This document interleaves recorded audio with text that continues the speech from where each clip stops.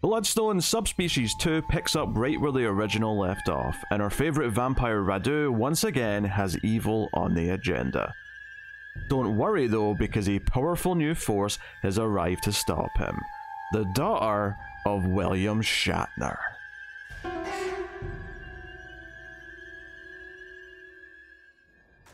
Welcome everyone to Screams After Midnight. I am Peter, and joining me as always is Tim. Thank you for having me back. There's so many things we could be doing during the October dawn, and Tim has hijacked the whole month by wanting to do the Subspecies movies. So we're here today to talk about Bloodstone Subspecies II. They're trying to be fancy by putting the subtitle first. They're doing the Lost World Jurassic Park kind of thing here. Well, it worked out for them because I'm pretty sure this was up for an Academy Award. I don't think that's true, Tim. No. Best Radu in a movie. Best Radu in a movie. Something tells me that category was made just for Subspecies, Tim. Just a sneaking feeling. But yes, welcome to the show. Thank you. Usually don't welcome me, but I was talking to the audience, Tim, not you. Oh, sorry. Yeah. Welcome to the show, everyone. We did Subspecies. We're here to do Subspecies. You missed my knock. We did Subspecies 1. We're here today to talk about Subspecies 2, which is the second of 5 in the franchise. And I know that we're at least going to do the third one as well this month, so look forward to that. I know I am. Yeah, well, at least do the third. And at least the fourth. And at least the fifth. But no more beyond that. I can't promise anything else beyond that. I gave Tim like this list of movies that had some heavy hitters, had some recent films we need to do, and he keeps ignoring them and says, I don't think I get a more depressing message than when Tim sent me a message saying, Peter, I've watched Subspecies 2, that's next. I'm like, what? Why?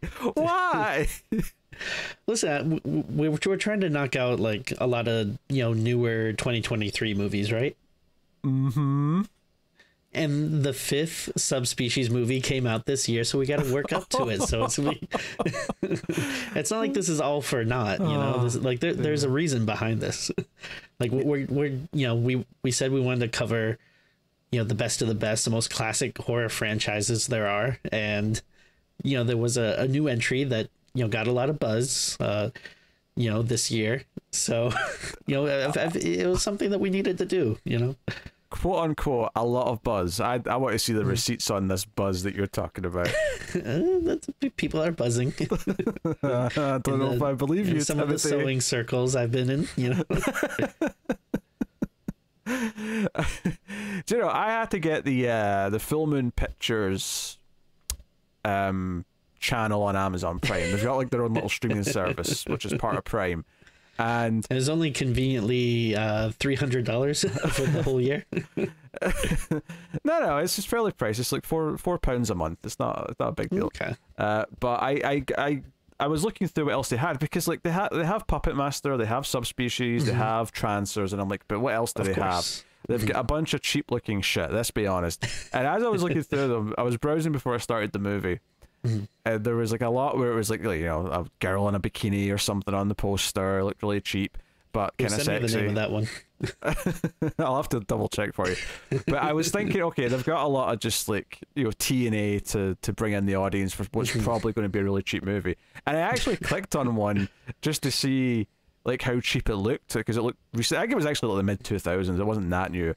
But it was actually just straight up a softcore porno. Like there were like I skipped 5 minutes in and there was just a sex scene happening that was clearly what the whole thing was. So was one of the people in the sex scene Radu? Unfortunately, no, it was not. So don't forget to work the balls.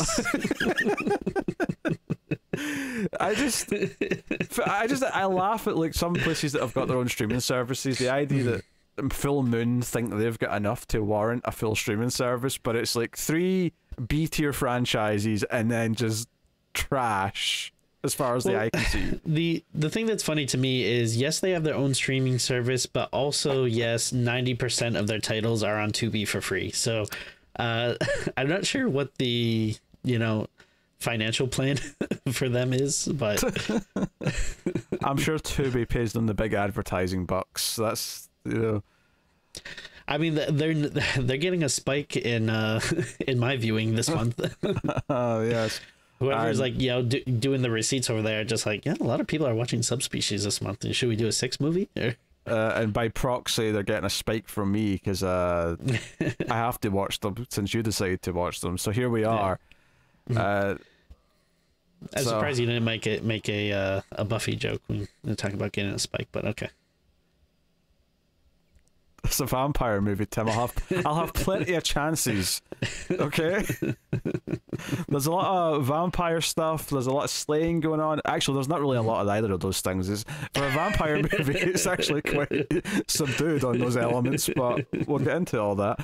This one takes place after the first one, but when I say that, I mean like right after. Like it picks up just in like the night of. Although. The actress has changed from the main character of the last movie, and she's that happens sometimes. She's like semi-main character in this one. It's kind of her sister who comes in, who's maybe kind of the main character. To be honest, the movie can't really decide which one we're supposed to focus on more, so both of them feel kind of slightly shortchanged as far as how much development either of them get. But who's the Shatner? Which one is Shatting it up? The sister who comes to try and find. So the sister who comes in is Becky. Rebecca. Yeah, Michelle's the one from the first movie. So Rebecca comes in. She's played by Melanie Shatner, who is, someone was watching Full House when they wrote this script. she is the daughter of William Shatner. I did not recognize anything of Shatner in her. I did not notice any acting sensibilities. There was no weird dramatic pauses to note, but... She was the one we see naked, right? No. No, oh, okay. No, Michelle was the one that had the random full frontal scene in the shower for no reason. That was her. It's been a while since I've seen like a little bit of bush in a movie. I was like, oh, okay. Forgot that that's a thing. Yeah. What was that? What was that? Documentary that the Bowling for Columbine guy did. Men? Oh, after Fahrenheit 9/11. Yeah, that one. Yeah, is that the last time you saw a little bush in a movie, Tim? Very good. Yeah. Do you know how hard it was trying to think of a movie that President Bush was in, just so I could make that joke? Well, I mean, they literally made a movie about him called W. I don't recall this at all. It was what's his name? Oliver Stone. Oliver Stone. See, I guess that because he's done like 4 other or 4 other president movies. Starring Thanos himself, Joshua Brolin. Joshua Brolin. Yeah, played 2 of the most vile characters in history: George W. Bush and Thanos. Oops, did we get too political? People gonna thumbs down now? We'll do it. I dare you. Where you think they're upset because you called Thanos one of the most evil people in all of fiction? Well, sure. He was misunderstood. Okay, so yes, this movie follows both Michelle from the first film, who is now a vampire, and also Rebecca, who's come to find and help her sister, who ends up teaming up with a guy from the US Embassy and a professor at the museum to try and find out what happened to Michelle and all of that. And meanwhile, Michelle, when she leaves the palace at the start, takes the Bloodstone with her. So Radu is very upset and wants his Bloodstone back. Hence the title Bloodstone. Although he also really cared about the Bloodstone in the first movie, so it doesn't really feel like it's unique to the sequel. So I don't know why it's called Bloodstone, other than the fact that we just thought it sounded good. But regardless, here we are. Am I forgetting something? But does the Bloodstone actually do something? Like, I remember you could drink from it, and like the king was drinking from it, so he didn't have to drink other vampires' blood. But that's basically it. I mean, I think there's an implication in the first movie that it also gives you power, but all we've ever really seen is that it kind of just creates blood for a vampire to drink, so they don't have to hurt anyone. So, which is not what Radu wants to do. No, he wants to hurt people. He just wants it, but he also wants to hurt people because he enjoys that. So, actually, my big thing here, Tim, I want to get something off my chest as we start this. Please get your review. big thing off your chest. I will get my big thing off my chest. Thank you very much. And that is that we complained that in the first movie, a movie that is called Subspecies, and we're introduced to these little blood demons that come from Radu's blood that are the titular subspecies, and how little they were actually used in that movie. Have you got a feeling where I'm going with this, Tim? Well, they have a very pivotal scene in the beginning of the film. Oh yes, they have one pivotal scene right at the very start, and then, correct me if I'm wrong, I don't think we ever see them again. No, I don't believe we do. I don't have to add anything. That's my point. It's out there for everyone to see. Anyway, before we get any further, we're technically spoiler-free territory right now. We're not doing spoilers yet, so I'll just ask Tim the question. I so badly wanted to spoil something for these freaks that listen to the show. That was far too sexual sounding for my liking, Tim.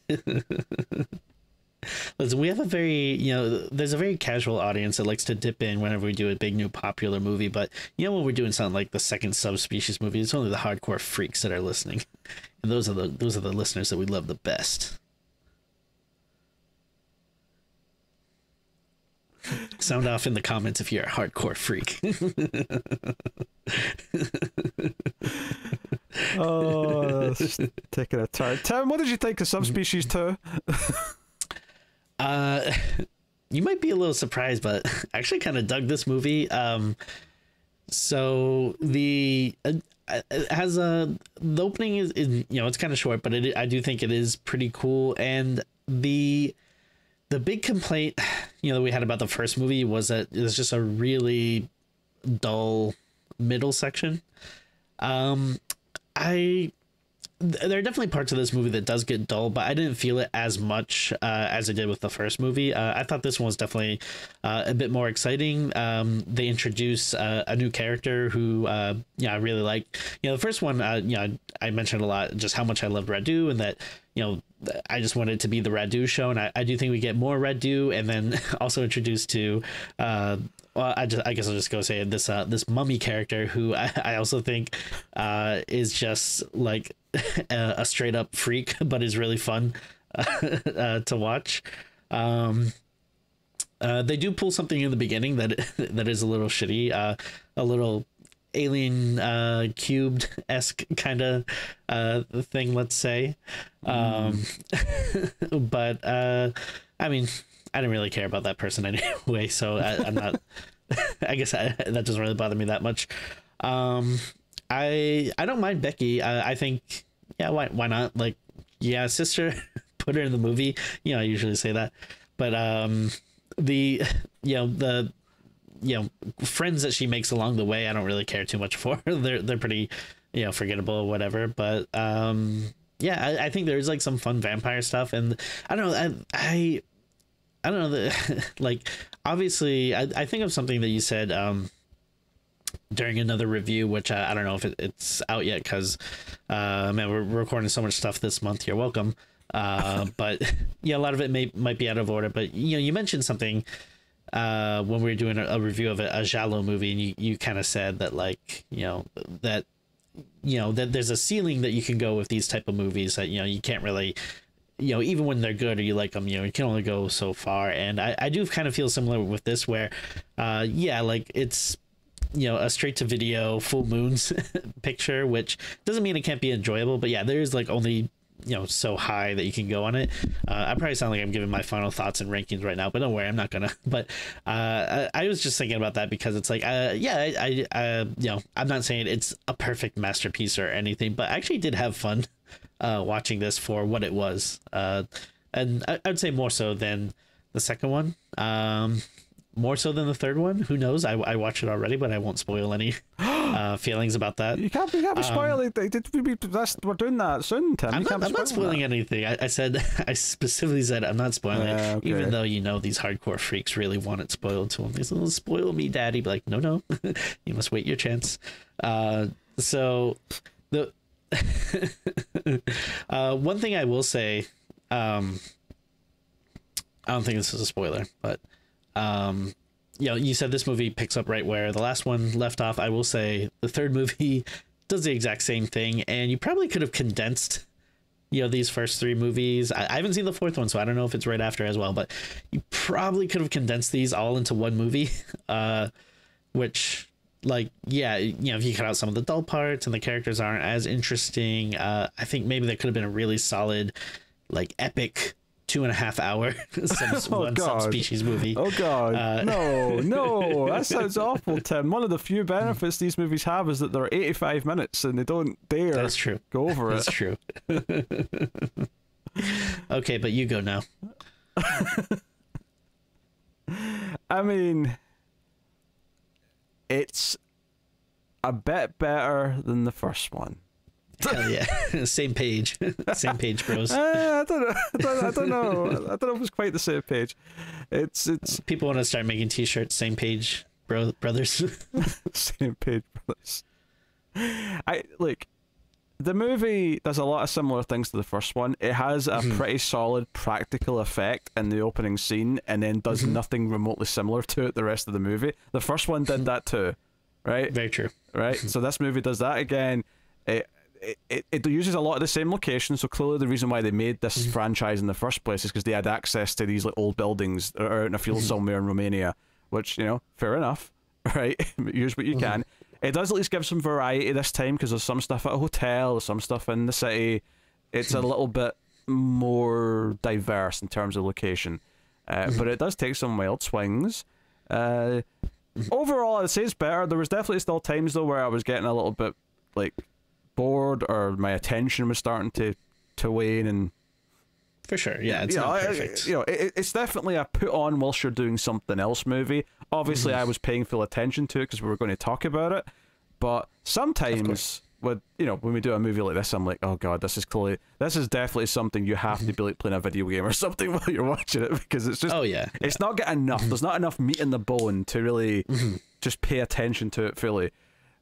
Which is, it's kind of amazing that these kind of just okay but watchable movies almost have this new lease of life in the modern day, because in the modern day we have all these options of listening to podcasts or playing video games or doing the second screen experience, right? Back when this came out and you put it on, it was the Stone Age. You didn't have podcasts to listen to, you didn't have handheld. I mean, you may have had a Game Boy, I suppose, but I mean, that's all you had. You had Tetris, you had old school, and Tetris is great, don't get me wrong, but that's all you had. So, in that sense, if you want some background fodder and you have access to Subspecies II, then sure, it's perfectly fine. But there's also some swings here. There's some things that feel like retcon the first movie.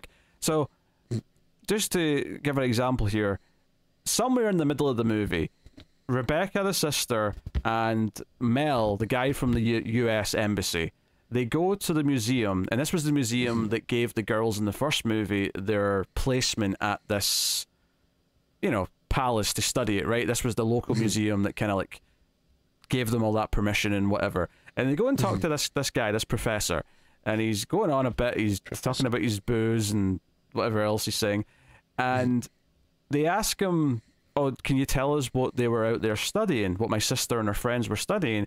And this guy, the first thing he says is, yes, vampires. And I'm like, wait, whoa. I seem to recall in the first movie them never uttering that word. All they ever said was, we're here to study history and folklore and the ruins. They never, ever once talked about vampires. Even once Radu was around, I don't even think they used the word vampire. But all of a sudden, this guy's like, yeah, they were out there looking for vampires. Were they? I don't believe you, sir. I don't believe you one bit. That definitely sounds like a guy that knows too much who just slipped up. He's like, oh, no, shit.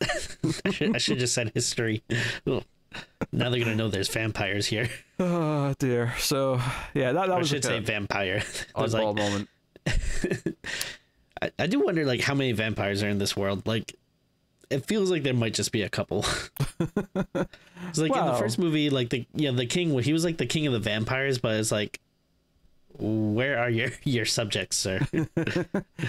Well, there's two in this one technically, because Michelle's a vampire. Yeah. She's round about being all vampire-y. But yeah, so it's a weird movie. Yeah, spoilers, everyone. You ready for spoilers? I mean, what else is there to talk about? This might sound crazy to say, but there were like some generally like good shots. Like I thought in this movie, like there was a couple of times where I was like, oh, like I thought that looked pretty cool. Like early on, there's like kind of like the first 15 20ish minutes or whatever of the movie, essentially it's kind of like this chase scene between Michelle and Radu, and like there's a scene where she's running away and this train's going by in the background, and then you see like Radu's shadow like large and looming like over the train as it passes by, and I was like, I generally think like this looks pretty cool. So I don't know, like it's not like that throughout the whole movie, but there's little instances like here and there that I thought like, oh, I will admire the filmmaking for this movie, which is not something you always expect to see when you're watching Subspecies 2, but yeah, there's kind of in a vacuum. I wouldn't say that there's good scenes per se, but there's definitely individual shots that are not bad. Yeah, and that was kind of true in the first one as well, to be fair. And it is like the actual locations where Radu comes from is the same places. I recognize the little archway. I recognize the bedroom that the girls were staying in. Like all of it was clearly this same on location place that they had access to, even though they at least realized they had to shake it up by having more locations in the second one, because if it was just them like hanging out around the fields around this palace again, I'd have been like ready to like throw something at the TV. I'd have been very, very upset, Tim. So hopefully not a cat. No, not a cat. I'll throw them at many things, but not a TV. So yeah, I think we'll just give the spoiler warning and start talking through it. It's not like spoilers aren't a big deal for this one, really. I mean, we've dodged talking about the bigger things, but honestly, it's not. It's kind of spoiler proof in a lot of ways. To be honest, you could explain the plot, like you could explain or basically say everything that happens in this movie in like probably 2 or 3 minutes. Like I did enjoy the movie, but I wouldn't say a ton really happens in it. No, and that was a problem in the first one. In fact, I felt it again here, where I looked at the time and saw there was 10 minutes left, and I went, "Wait, we're at the climax." I feel like we've not. And it's not that it's too short. It's not like plenty of movies can build to a climax in 90 minutes, but it's like a script that has erectile dysfunction. It can't do there. It can't get to full mass and finish. You know what it really does feel like, especially since again these movies all seem to take place right after one ends, is it really does feel more like a series instead of like like I could see this it's like a limited horror series on Netflix or something, where one episode just leads right into the next or something like that. Yeah, I hope part 5 doesn't take place right after 4, because it was made like 25 years later. And that might stick out as a bit weird. Yeah. So we shall see. So yeah, spoilers for Subspecies 2. You have been warned. All the rest of it, blah blah blah. So I told you my favorite subspecies before, right? Go on. Turkey, a little bit of cheese, some bacon. As in a sub sandwich. I get yes. it. I get it. You're far too proud of that. Far too proud of it. Anyway, so the movie opens with Michelle narrating. She never does this again, by the way. It's just the opening scene where she's like, these things happened in the last movie, and I was turned into a vampire. You're probably wondering how I got here. All my life, I always wanted to be a gangster. I suppose it'd be vampire in this case. That'd be like if Guillermo was narrating. Oh, as in From What We Do in the Shadows, yes. Yes. Yes. I thought Del Toro at first, and then I thought, no. He means from from What We Do in Shadows. Anyway, so she explains what happened in the last movie, and she wakes up, and we quickly see that, okay, it's not her, it's a different actress. Fair enough. Maybe the other actress just didn't want to come back. Maybe she wasn't paid well enough. Maybe she was told, you're doing full frontal, and she's like, nope, I'm out of here. And then this actress was like, yeah, sure, why not? I don't know. How many people will see this? Oh, that's not that bad. Yeah, it's just glaring because she's topless in one scene and then full frontal in another scene, and both times they're just so unnecessary because it's just like, let's just watch her get changed, and I'm like, we don't need to see this. Like, you could just show her grabbing some things with her hands and then cut to her walking out fully dressed. Like, you don't need to show like the process.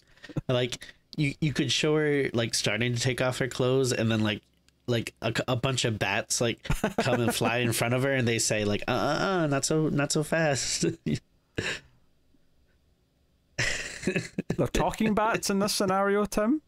Well, yeah, the vampire bats. So, but it's only whenever like nudity is on screen, they just fly over and then talk to the kids watching at home. Before Michelle wakes up though, because she's in the coffin right now, and she had what's in the coffin? She had Stefan. That's good timing. We just started our David Fincher season on the Collector's Cut, so you can go and check out our thoughts on Seven, which would have been out in the first week of October. Nice. Yeah. Tim didn't even mean to do that. He just stumbled on it. Did you start with Alien 3, or I'm assuming you already covered that on Ace? Did you not want to double up? We already did that in Ace, so we started with 7. Okay. We will have done every single Fincher movie on Collector's Cut, barring Alien 3, which was already on Ace. And the only thing we're skipping for now is the Girl with the Dragon Tattoo remake, because we'll do that with the other Dragon Tattoo movies someday. So. Okay. I'm glad you mean like the original Swedish movies? There was a trilogy from Sweden, and then there was a weird reboot after the Fincher one that tried to like bring it back again. An American? Yeah. Yeah, so Fincher did an American one in 2012-ish. Yeah. And then it was like 3 or 4 years ago, they tried to do like a reboot. It was called The Girl Who Kicked the Spider's Nest, I want to say. Oh, okay. That sounds and it was a different actress. It was a whole different team, but they tried to reboot it, and obviously it didn't do that well because there's been not a single word of it anymore. That's a shame. I missed the Girl franchise. Is this some sort of weird attempt at a boy reference? No. If I was gonna talk about the boy, I would simply talk about the boy.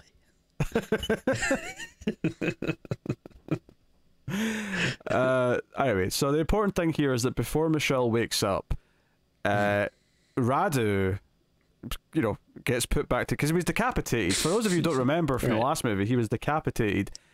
Although the end of the movie clearly showed him like winking or something to imply, oh, he's not really dead, he'll be fine. He just needs to pull himself together.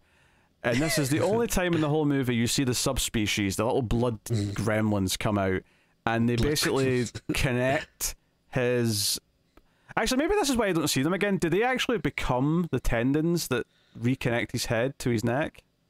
Oh, yeah. I mean, they are like his blood, so maybe once they do their task or whatever, they're reabsorbed back into the body. Or... But it is called... I mean, it's the Subspecies franchise. You'd think they'd find that a reason to bring them back out by the end of the movie.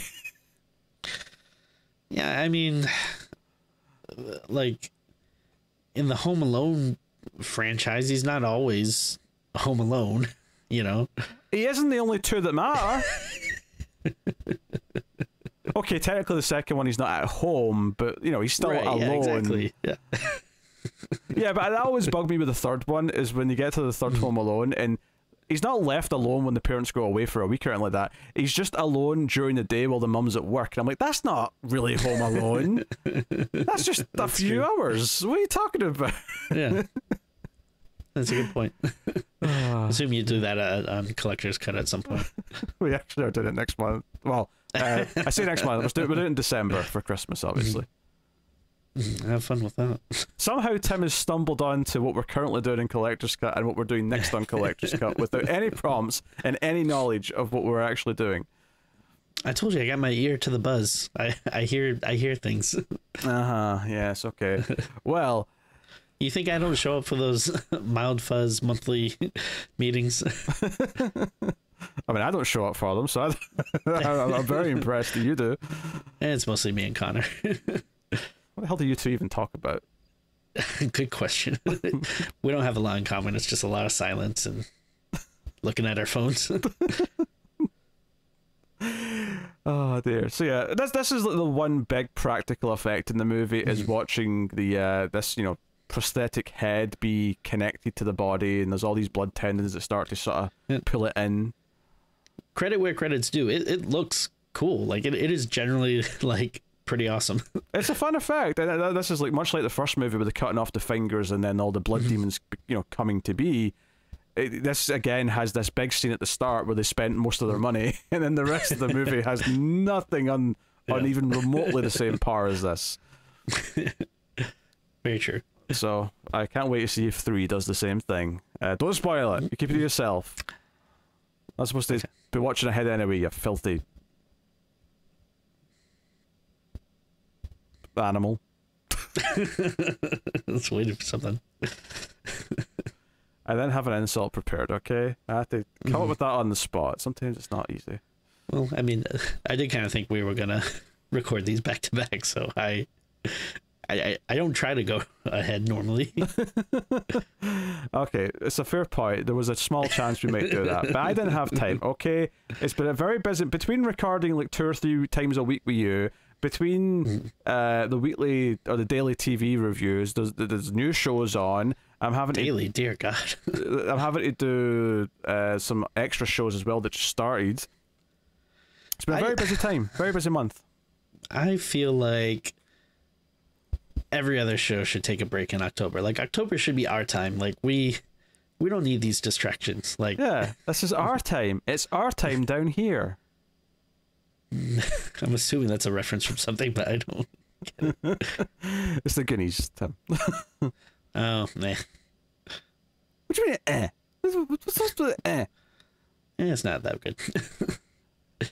You shut your filthy mouth. What are you talking about? It's not that good. It's the Goonies. It's overrated. So's your mother.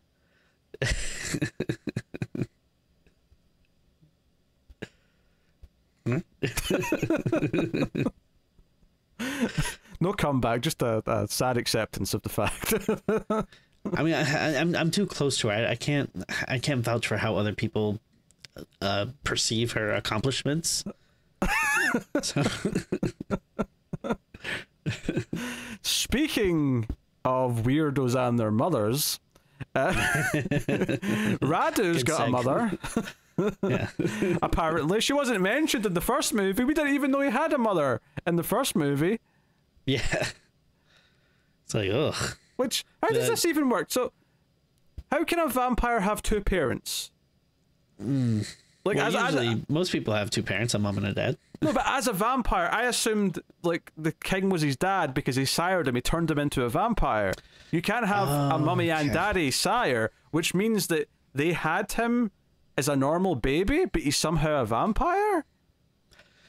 I mean, I think we're going to have to go by the only other source on the subject we have, which unfortunately is going to be Twilight.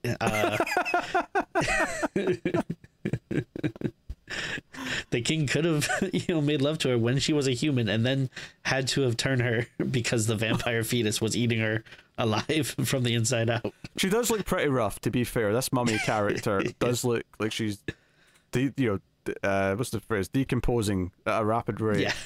Yeah. So it's just weird. It's like because he follows Michelle. Michelle runs away. We get a bit of a chase sequence. She goes on a train. He chases the train.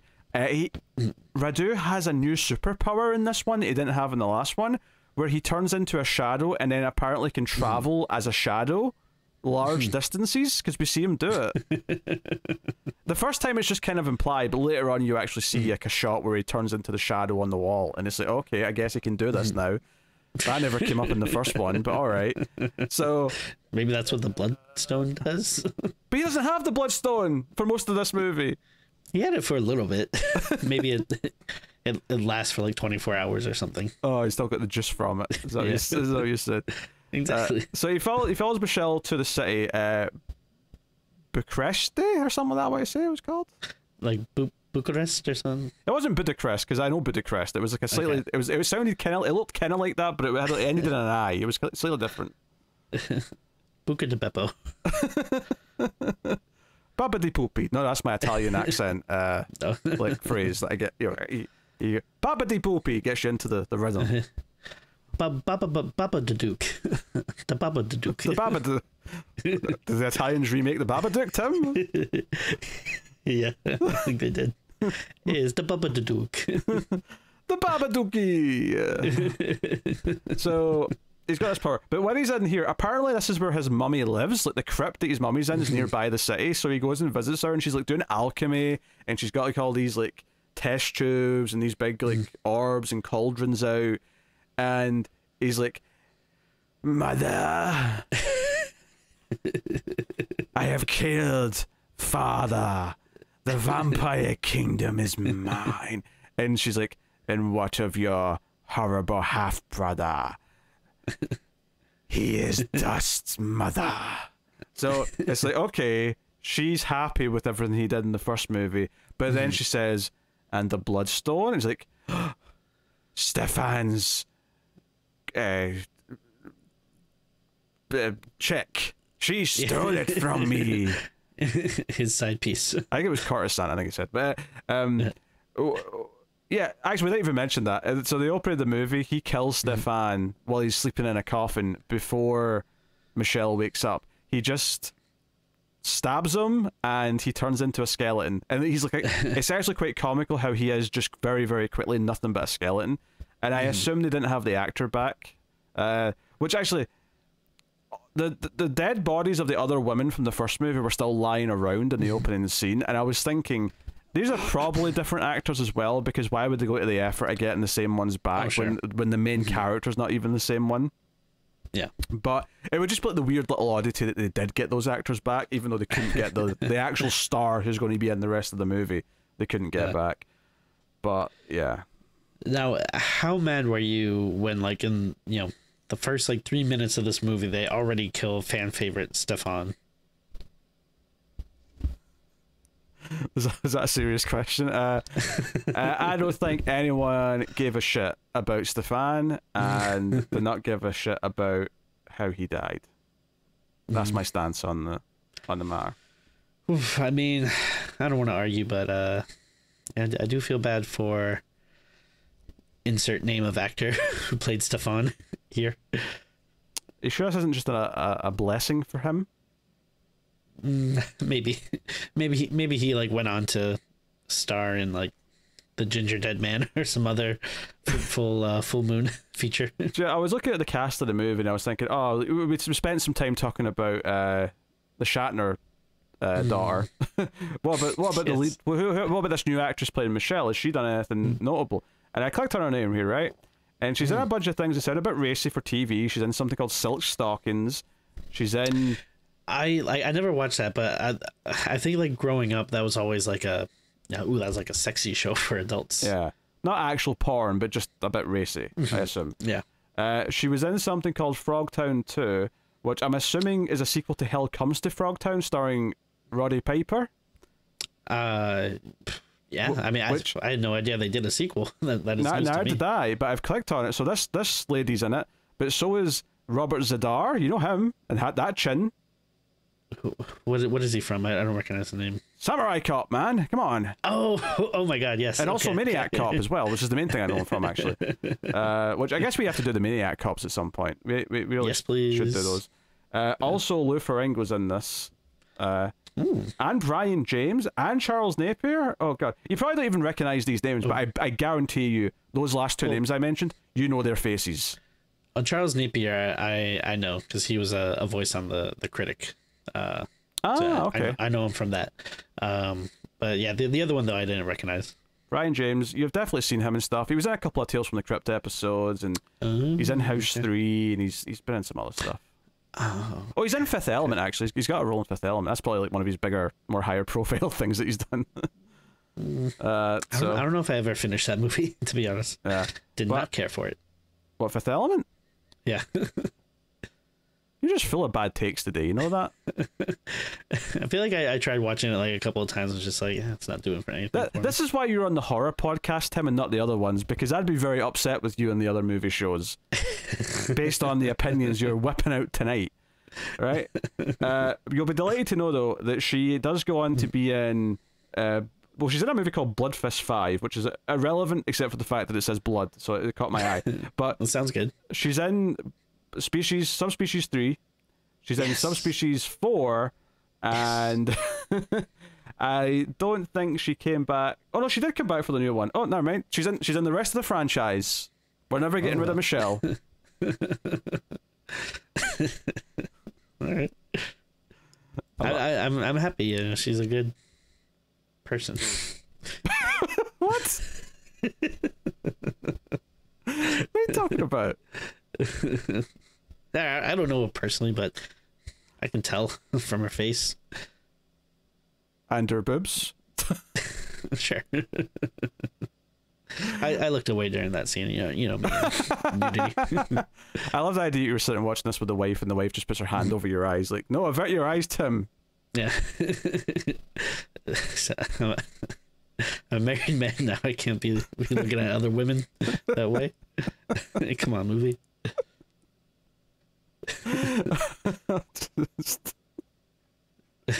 I'm laughing because I'm imagining her doing that, but the two kids are sitting in front of you and she's not covering their eyes, she's just covering your eyes.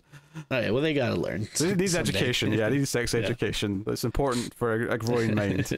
You though, you're at a risk though. If you look at too many boobs now, you're a dirty old man, and she doesn't want that. It's true. Yeah, she wants you to remain pure.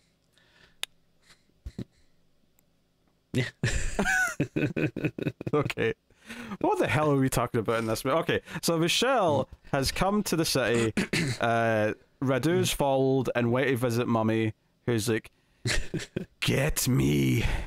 I'm doing my Radu voice on.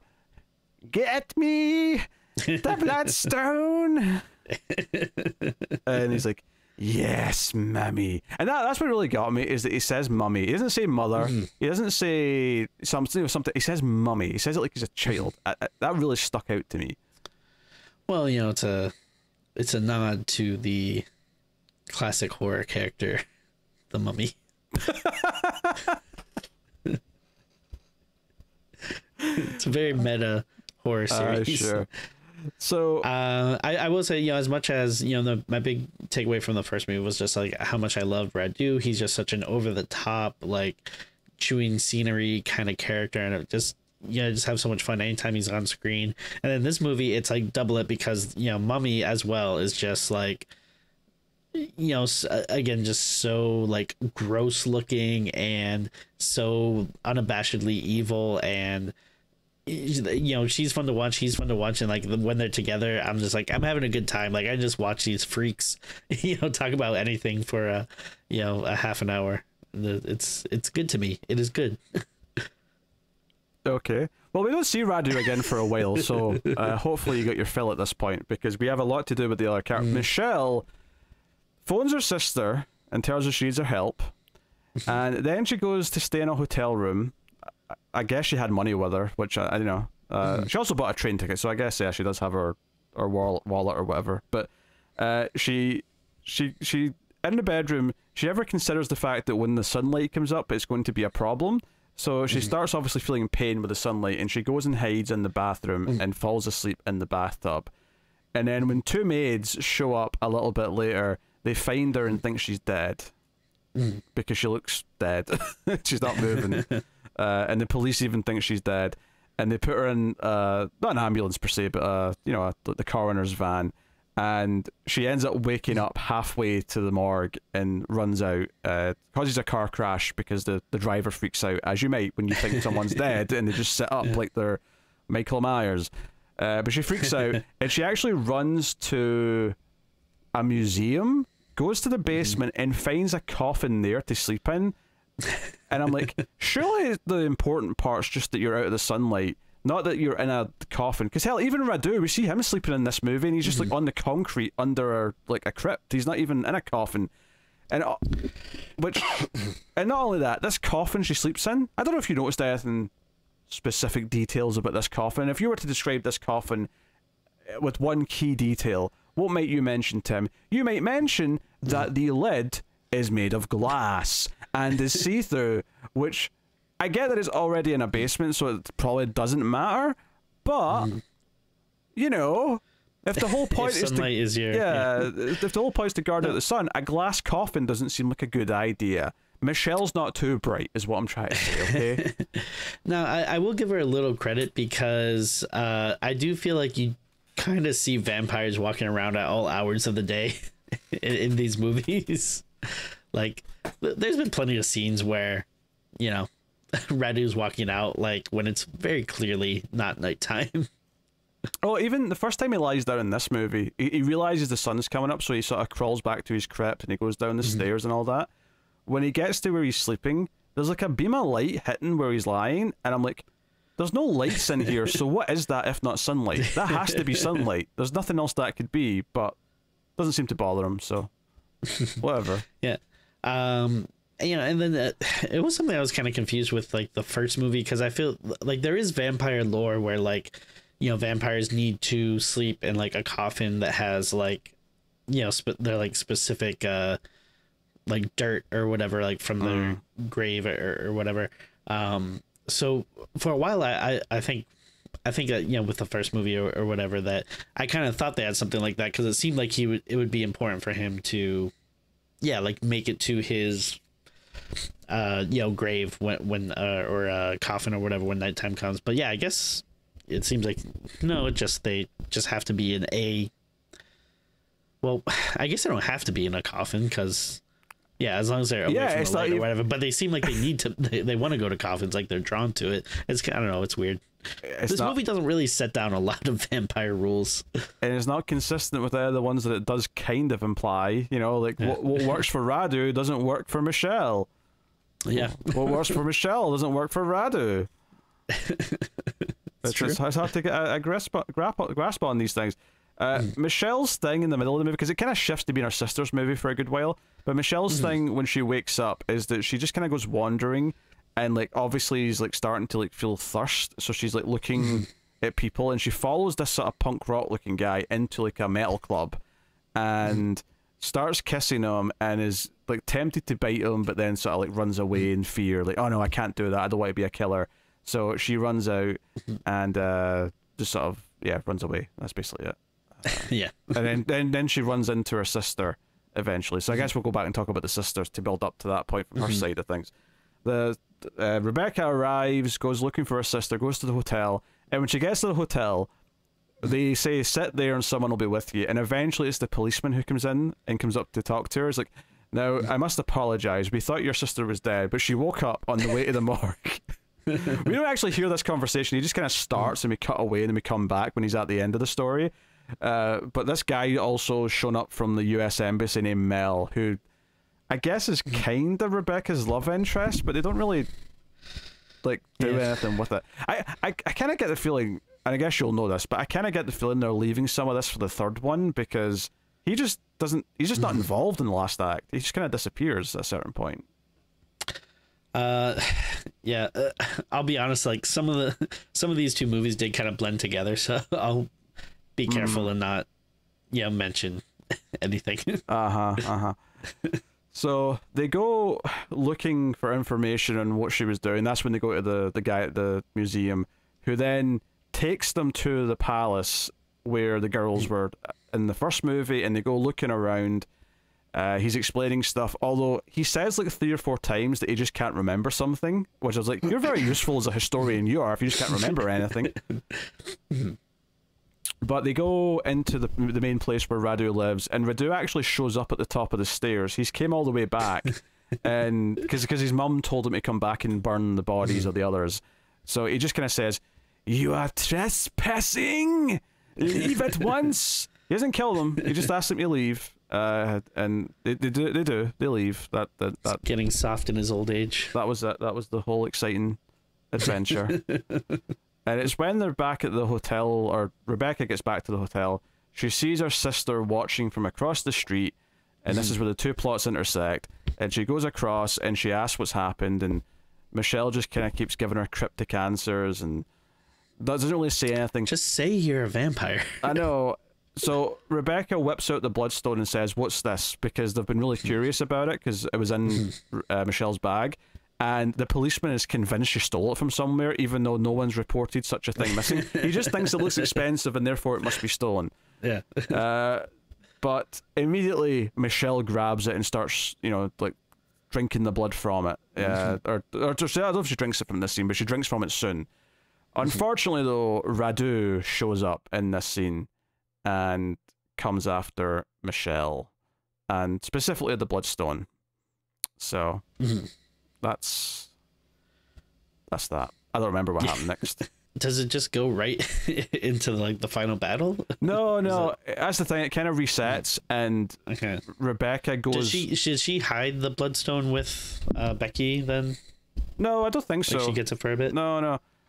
Rebecca just starts investigating it again the next day, and she tells Mel and the detective that she saw her sister last night, and they don't really react to it. Like, you would think that if she said that, they would go looking for like clues to where she went from. Will that cat stop jumping backwards and forwards across the camera? It's annoying me.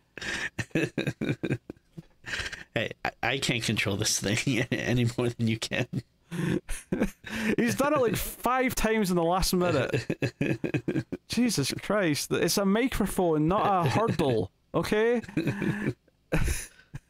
Anyway, so they go researching more. They go looking to read more books about vampires. The professor's like telling them more about vampires and takes them back to the palace eventually, I think. This is definitely like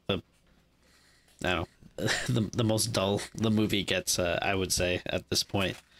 Yeah, I mean, if you're not talking about Radu or Mummy, like, yeah, I'm sorry, Becky's fine, but like, this whole little,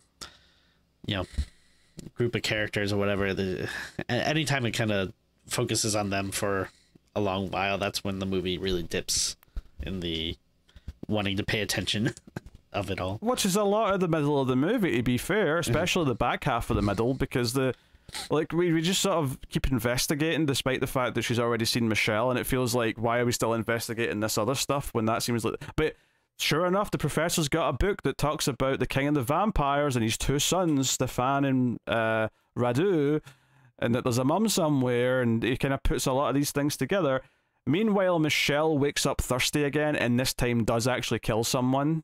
And feeds on them. She goes to the same metal bar again and lures a guy back to the museum and then feeds on him. And she's not happy about it. She's very upset. But before long, Radu shows up and takes her back to the palace that they all started at. So, actually, no, I think it's where the mum lives. I think it's the mummy's crypt they go to. And basically, the final part of the movie is that Rebecca brings the professor to kill Radu and save her sister during the daytime, right? So it's broad daylight, and he's like, there's nothing to worry about, it's broad daytime. Jeez. And I am going, Tim, do something about that cat. It's a wild beast, I can't control it. Throw it down on the floor. Be like, no, desk off limits. Hey, yeah, can you step down? There you go. See, just a little nudge, a little encouragement is all you need. Well, it's back up. What? Screw you, cat. You're not in charge here. Tim's not even in charge. I'm in charge. Oh dear. Do I say, you little shit? Anyway, so they're around and they're about to stake Radu as he's lying sleeping next to Michelle, because that's where they're hanging out before they do whatever they're going to do when the sun sets. And the twist here, because there's like blood starts squirting out, but it's not Radu's blood. Mummy apparently is not a vampire, because she stabs him from behind, the professor, and he's just got blood squirting everywhere. and then she grabs Michelle. The sun goes down, and then next thing we know, Michelle's on a table tied up, and Radu and Mummy Radu are going to do something to her. In fact, we glossed over this. There was a scene in the middle of the movie where Radu breaks into the hotel room where Rebecca's staying, and like lifts up her nightie and is about to bite her leg, and it's just because the phone rings that he goes, "Oh no, the phone!" and he sort of like skedaddles out of the scene. Damn you, phone! my one nemesis. I think it's around here where you actually see him turn into a shadow, because he's up at like a window, and then he just sort of like fades away, and then there's like a big shadow of him like moving down the wall, and I'm like, okay, I guess he can do that. I guess that's his abilities. Fair enough. But Michelle wakes up, comes to find her sister on this table, and is like, no, don't do it. And Radu's like, no, come and bite her. She's got a vein right here, an artery that pumps blood throughout the leg. It'll squirt like a fountain if you bite into it. And he really thinks this is going to like win her over. But instead, she starts fighting Mummy and sets Mummy on fire. Do you know what? See when the Mummy, like, corpse-looking woman was attacking Michelle, I was thinking she looks a little bit like the Crypt Keeper from Tales of the Crypt. I can see that, yeah. It doesn't have the same sense of humor, of course, but different visual style. Yeah. Different visual style. So, then, of course, she ends up fighting Radu. She stabs Radu in the face with a blade, multiple times, in fact, and also stabs him in the hand at one point. And I was thinking, oh, maybe some blood will come out of Radu, and the subspecies will show up and do something, and that'll be part of the climax. Could be fun. They did not. She just stabs him a bunch and then stabs him, I guess, in the heart with some wood. To be honest, though, the thing she stabbed him with looked like a blade, so I wasn't really sure why it seemed to kill him. At least... Well, again, we have no idea what, like, the rules are with these vampires. We really don't. We really don't. So Rebecca is let off the table by Michelle. They go to the exit where the gate is, but it's sunlight, and Rebecca's like, or Michelle's like, I can't go because of the sunlight, and Rebecca's like, okay, I'll wait until dark for you out here. And it's like, okay. But then the movie just ends with Mummy showing up all burned from her fire wounds from before, and she grabs Michelle into the shadows, and that's when the credits roll. That's it. It just leaves there. Like, none of this felt really like a climax. I felt like I didn't really get to know either of the main characters enough to really be invested in what they were doing or saving themselves.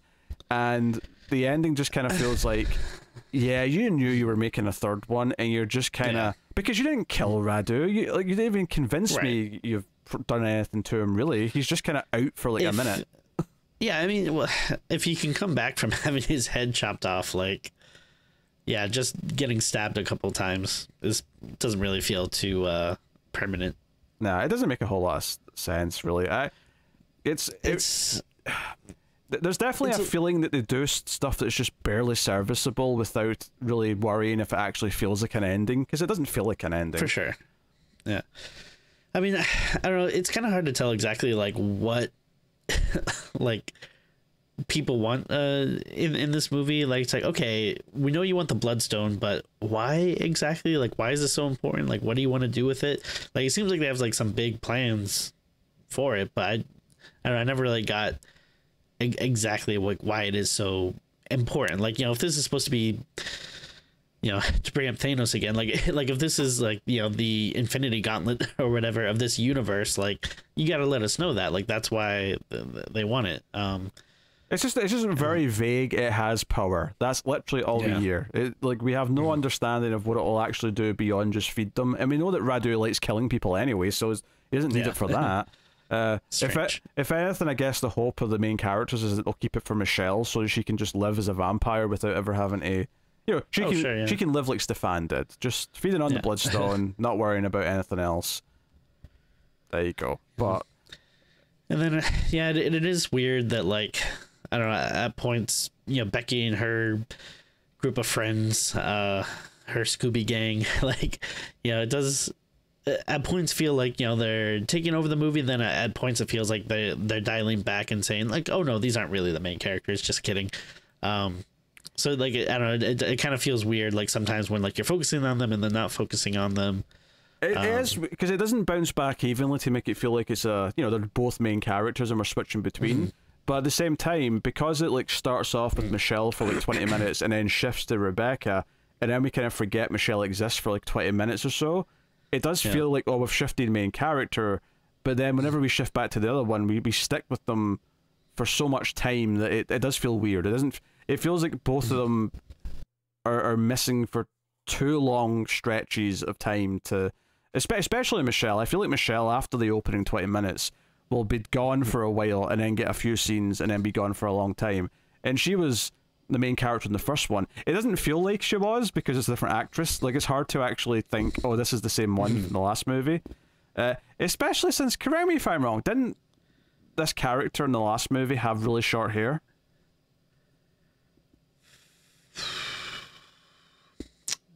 She might have. I'm trying to think if it was. I know like one of the group at the very least had shorter hair. Yeah, I think it was her. I think it was Michelle, because in this movie she does not have short hair. She has long hair. She has big volumetric hair, and it's like, what, did her hair grow overnight because she's a vampire now? Like, that's what I mean.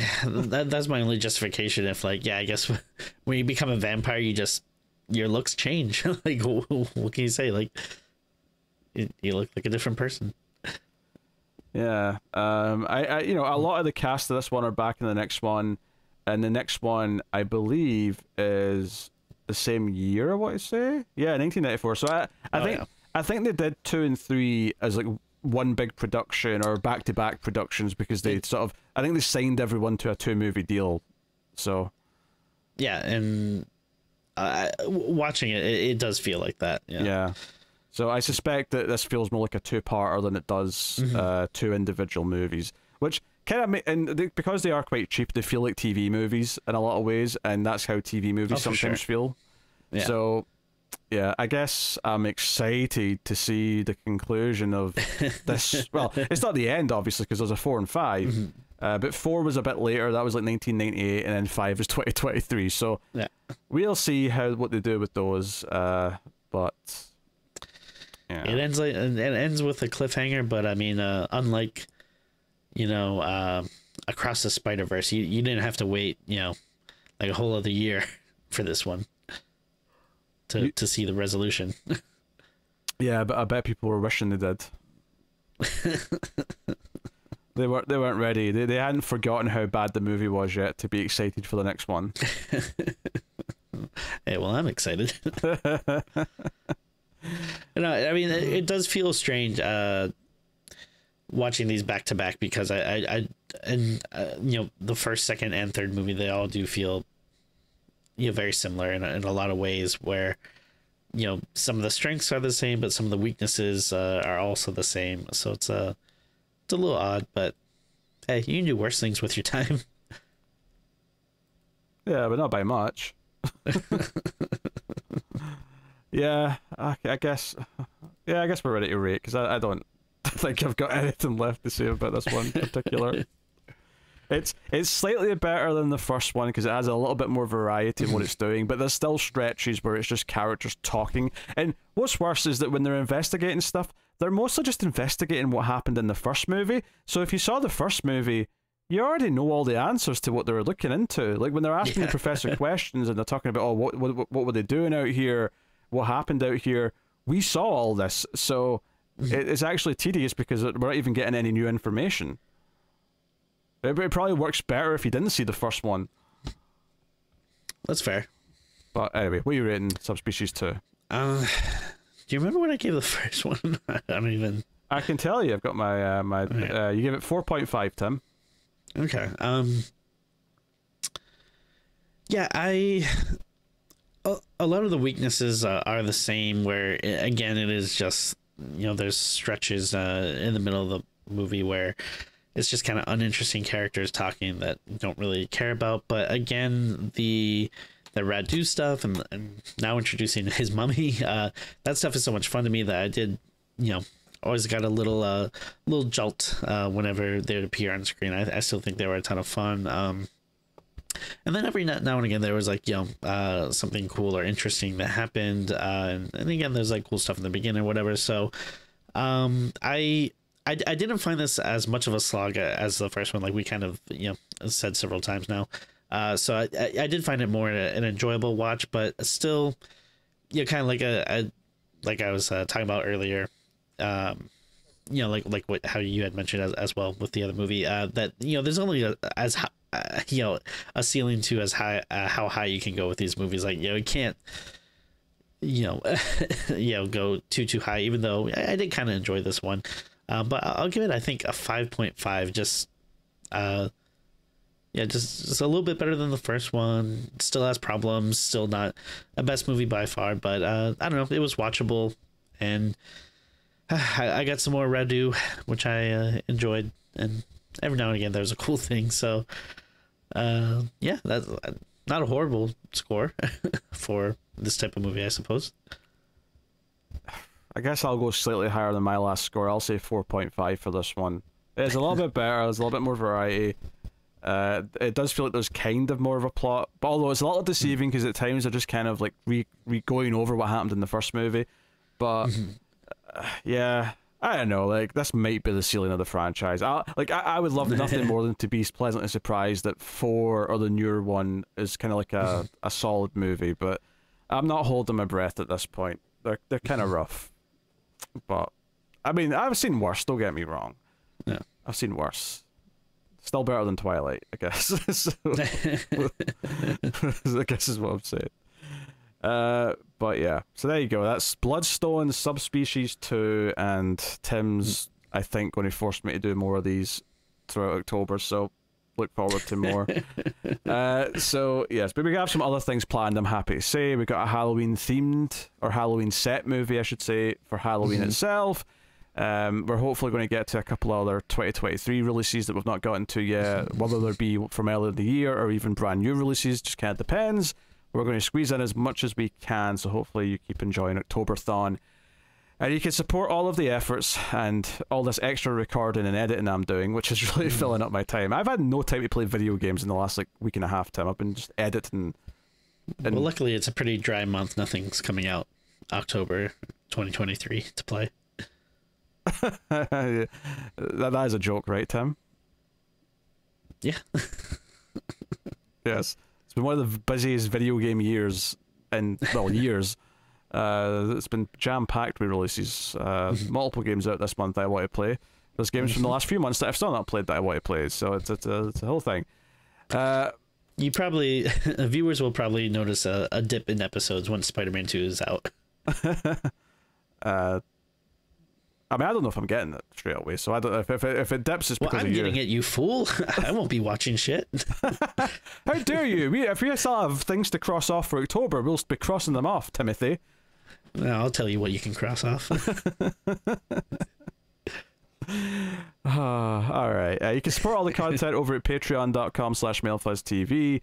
The bonus episodes for patrons have returned. In fact, usually there's one a month. That'll be the case going forward. But there's 2 this month, so I'm sure the first one's already out by now. We haven't recorded the second one yet, so this is my reminder to Tim that we have to do that. We'll get to it. My God. All right. We are putting out a lot of, I know we've been gone for a while, but we are doing a lot of extra stuff this month. So, it would be nice if, if people showed their love, throw us a buck here or two, or hey, at least, like the stuff and try to share it with your friends or whatever. That'd be a nice thing to do. Yeah. Spread the show. Yeah. We're giving you lots of tricks, so why don't you give us some treats? Yeah. Aye. That's the show, everyone. Thank you very much for joining us. Keep watching scary movies, and we will see you next time.